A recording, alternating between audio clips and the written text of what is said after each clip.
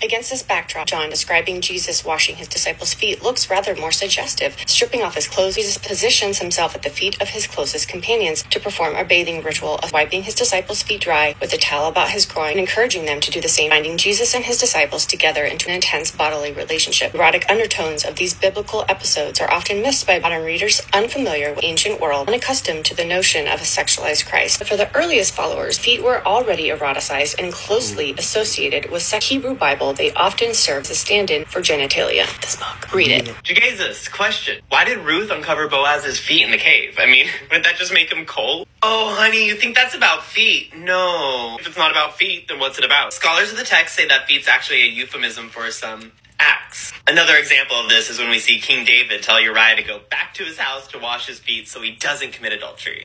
Ooh, okay, so feet and sex can be interchangeable. But Mary washed Jesus' feet.